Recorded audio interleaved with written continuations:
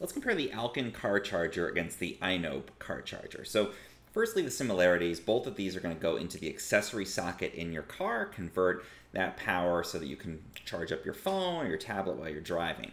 The biggest difference between these two chargers is the size. You can see that with the AINOPE charger here, it's a very small charger. It doesn't take up a lot of space. It's almost going to sit flush with that accessory socket. With the AILKIN, on the other hand, it's a little bit bigger, so it's going to come out of that socket. Sometimes that's a good thing. You have a little bit more room to get those cables in.